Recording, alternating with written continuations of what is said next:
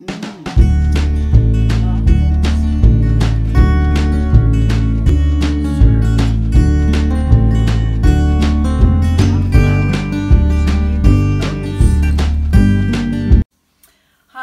and welcome to my kitchen in quarantine.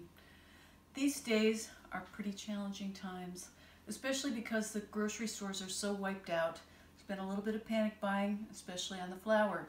So today, I wanted to show you how to make a lovely, comforting pancake without having to have any flour. So because of that, I'm going to use oats instead. I'm going to grind them up in the blender. But so these are going to be gluten-free, and they're also going to be eggless because I'm going to use chia seeds. These are chia seeds. They're incredibly healthy, nutritious seeds that have omegas. They've got protein and fiber and all kinds of wonderful healthy things. A lot of people buy these and put them on their cereal, or they put them in smoothies. We're just going to put them into this waffle. So I've got a couple tablespoons here, and I'm just going to stir into some almond milk, which is my default. You can use whatever non-dairy milk you want to use. And then we'll just let those stand for a minute. So those are doing their thing. And then I'm going to finish up this oat flour. Now what I did was I just put a cup of rolled oats. I always buy the thick, old-fashioned kind. And I put them in my blender and just pulsed it a few times. I didn't think you wanted to listen to me do that on camera for a long time.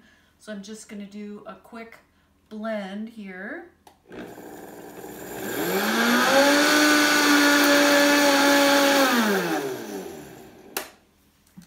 So this has now become flour. And it's not tricky. You just grind it till it looks like flour, and that's all you need to do. And then to this, I'm going to add, I've got some baking powder and salt. And then I'm going to wait until this is sort of thickened up a little bit to add the rest of the ingredients to that. But I'll give it a little pulse again just to mix.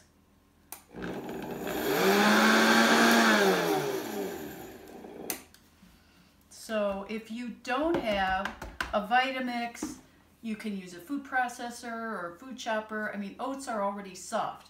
Now there is a grain mill bin, or let's see, a grain mill container that you can buy from Vitamix. It's just for grinding grains and nuts and coffee and things like that. And if you're going to do, say, wheat, that's got a much harder bran layer on it, so you do really need to spend some time grinding it and, you know, really have the high impact, and especially designed for that. But with this oats, you can grind them in anything. They're really quite soft. So while I've been talking, these chia seeds have been soaking up the milk and getting kind of plump and thick. So I'm going to go ahead and put those into the blender with the oat flour and make sure they're so sticky. There will be a few down at the bottom. They want to stay in there and make a little mat of goodness. So then I'm going to add, oh, I was supposed to add the lemon juice earlier. Oh well. And then some avocado oil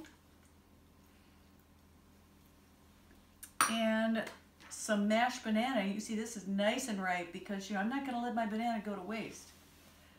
Let my bananas set there, get nice and squishy. And then I'm putting in a little bit of vanilla, about half a teaspoon. And then I'm putting in a tablespoon of maple syrup. And that's just a little jot, as it were, and just enough. You can also have these be quite savory, though. It's actually, in a pinch, here in our world of not having quite enough of things, you can use these as a bread. You know, you can serve these as a savory thing. So they don't have to be a sweet dish. So now I've got a half a cup of oats that I'm going to put in there, and I'm just going to pulse this to mix it. Keep it on low.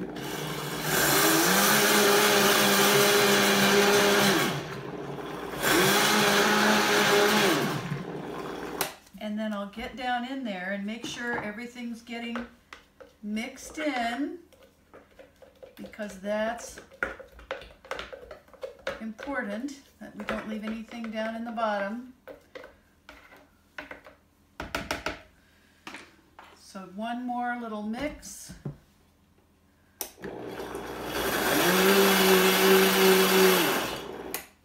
And there you have it. We now have waffle batter. Now in an ideal world, I would give this 10 minutes just to sit and for everything to kind of soak. But I'm good with this. I'll just talk a little bit more and then we'll get right to it. But I've got my waffle maker heating up. Now the one that I've got has a little light that comes on when it's ready. And it goes for, these waffles are going to go for about 2 minutes each waffle. So it doesn't take long, and it's very, you know, depending on how much your family likes waffles, you can either have one of these single guys. It's just going to make one waffle. Ooh, it's nice and hot. Or you can get one that has multiple waffles. It's up to you. I find that it's fine for us if you want to put the oven on low. You can hold the waffles in the oven as they get done. So another thing to remember about all this is that, you know, eating these wonderful whole grains is really going to help support your health. And especially in these times of stress and times of uncertainty, you know, we really want to feed ourselves as well as possible. So although this feels like fun food, and it really is fun and delicious, it is good for you food as well. So we don't want to fall into eating junk food because we're trying to comfort ourselves through this tough time. So I've got my batter that's made of just pure whole grain oats. I've got my chia seeds in there, giving it all kinds of healthy stuff. You know, a little oil, a little bit of maple. And then my topping for these guys, to keep it in the spirit of pantry cooking, are those canned mandarin oranges. So you can buy cans of these, have them on hand, or you can serve this with whatever your favorite fruit, canned peaches, canned pears. Frozen fruit is very safe as well if you're avoiding, you know, some people I know are avoiding fresh fruit because it may, you know, or you don't want to necessarily have to wash it too seriously, because that does kind of wreck something like a raspberry to be trying to sanitize it fully. So in a lot of ways, I like to take something like this, and it's so easy, right? All I did was drain these. They're ready to go. So my batter has stood for a couple of minutes, and now I'm going to do super simple. So there it is, nice thick batter. That's how it's supposed to look. And I'm going to open up my waffle maker, brush it with some oil. If you've got spray oil, that works too. Then I take my half-cup measure, and it's going to be kind of a heaping cup per waffle.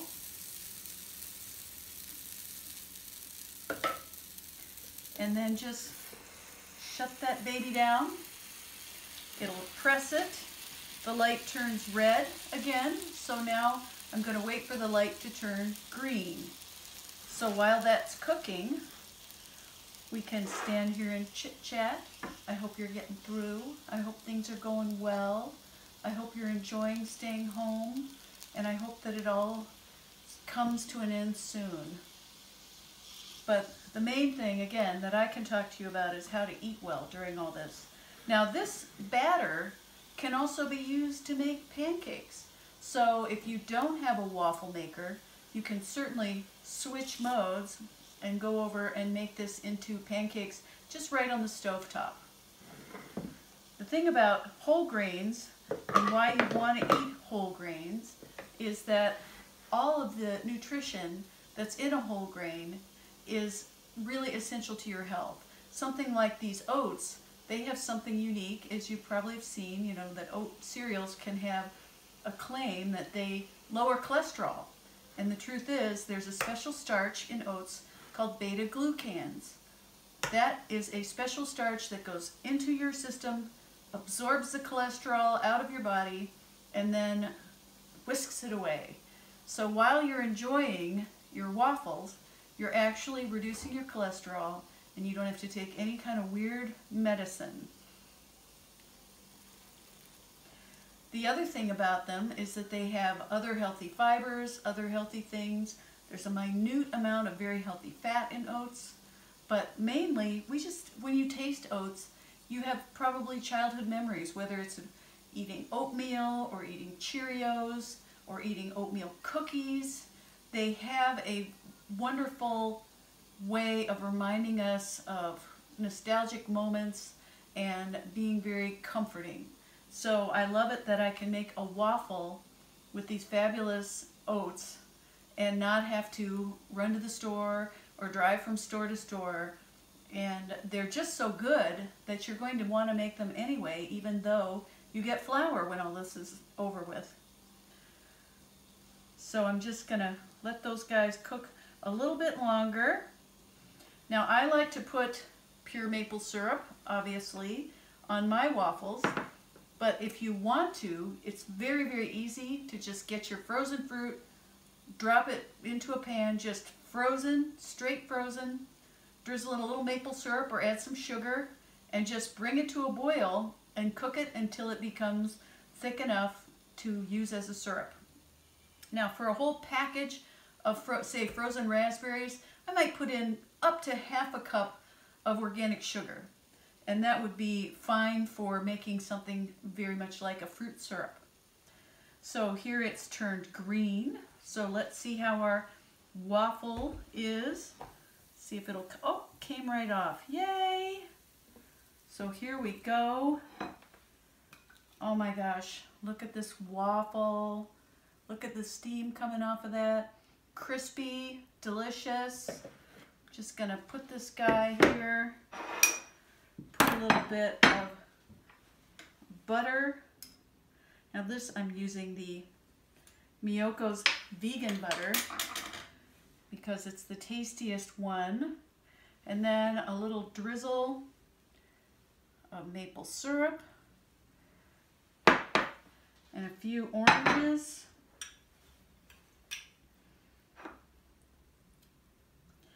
And I've got my vitamin C. I've got my beautiful oats, and I've got a waffle, which is going to make me happy.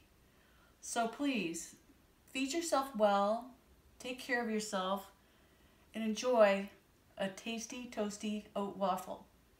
The recipe for this one is up on my website, AuthorRobinAsbell.com, and you can also click the like on my channel so that you can help me keep doing more of these. Thanks.